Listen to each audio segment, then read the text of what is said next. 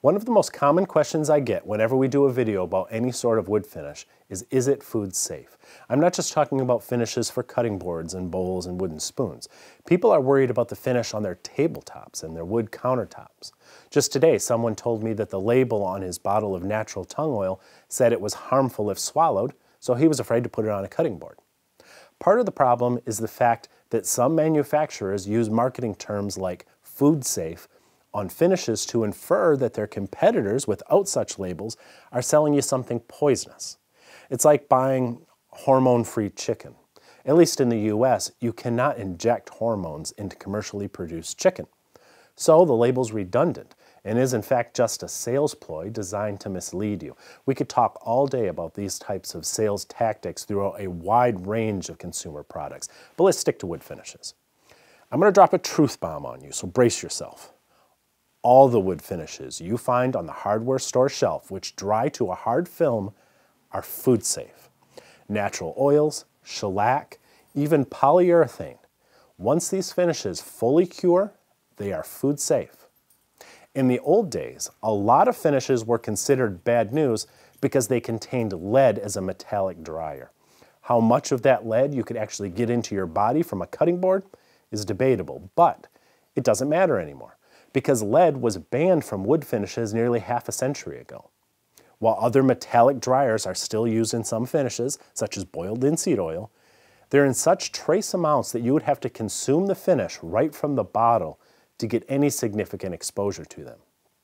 Even the solvents and the bonding agents that are in these finishes evaporate away, or they bond with oxygen molecules and they harden as the finish cures. Sure, if you drink right from the can of polyurethane, you better do it on the way to the hospital. But once it cures on the wood, it's pretty much just plastic. We use plastic for eating utensils and containers all the time. Can plastics harm you? Sure, if you eat a set of Tupperware bowls, but through regular use, be it on a cutting board or a wooden salad bowl or a ladle, virtually none of that finish is going to come off into your food. Certainly no more than came off the Rubbermaid cutting board that your mom used while you were growing up. And you turned out fine, right? The key is to let the finish cure so all those harmful solvents are gone and the finish itself has fully hardened. Polyurethane takes about a month to cure. Other finishes may take less time. As a general rule, if you can touch it, your nose to it, and smell the finish at all, it's not cured yet.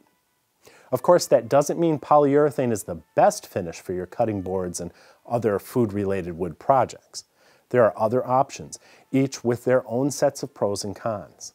In fact, let's take a minute to go through the common finishes used on food-related wood products so you can choose what's best for you. Mineral oil is safe to consume right out of the bottle if you don't mind violent diarrhea. In fact, it's sold in drugstores as a laxative. But once it soaks into the wood, it's not going to come off your food and ruin your dinner party. I like mineral oil for cutting boards that may be cleaned with light rinsing, but not for bowls and things that may be submerged in water because it's not very water resistant. Boiled linseed oil contains chemical and even metallic dryers that can be harmful, so don't drink it. But after about a month, it will fully cure and it'll be safe on things like cutting boards. It's not a great choice though, because it can darken and even become rancid over time, just like vegetable oils can. Walnut oil comes from walnuts. People put it on their salads to eat, so naturally it's safe to spread on a salad bowl or other wood product. There is some debate about its effect on those with severe nut allergies, so keep that in mind. I've never heard of a documented case of an allergic reaction from tung oil, which comes from nuts as well, but I'm neither a doctor nor a nut, so decide for yourself. Keep in mind that a lot of tung oil and Danish oil products contain all sorts of other things besides a few drops of actual oil. That doesn't mean that these blends are dangerous as fully cured food-safe finishes, but it may affect how they must be maintained over time. Shellac comes from bug droppings. If that doesn't gross you out, you might use it on your cutting boards and such. My issue with shellac is it isn't very water resistant and it dissolves in alcohol even after it's fully cured. Since I always have a lot of booze around my kitchen, I don't use shellac on my counters or tabletops, much less my cutting boards and bowls. Polyurethane, as we already discussed, is basically plastic and solvent. Once the solvent evaporates and everything hardens, which takes about a month, it's safe for food-related items. It's also very durable and resistant to water, grease, you name it. But it's not as easy to maintain as other finishes that can easily be recoated without a lot of sanding.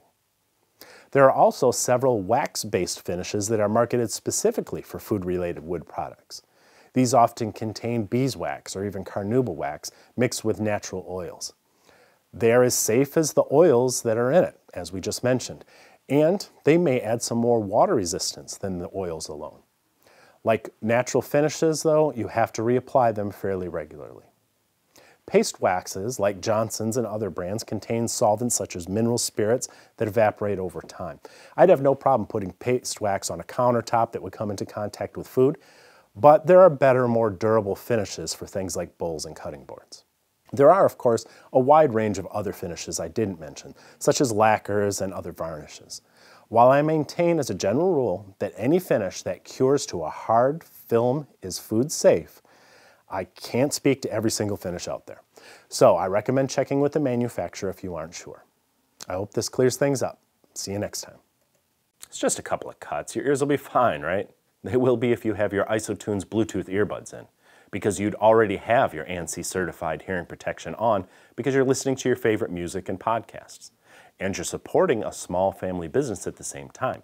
Please use the link below this video to learn more and to show them you support what we do as well. Wait, don't go yet. If you're new here, please subscribe and remember to ring the bell. I would really appreciate that. Give us a thumbs up, or better yet, leave us a comment. I always read them. And be sure to check out the latest issue of Stumpy Nubs Woodworking Journal. It's always packed with tips, tricks, and tutorials designed to make you a better woodworker.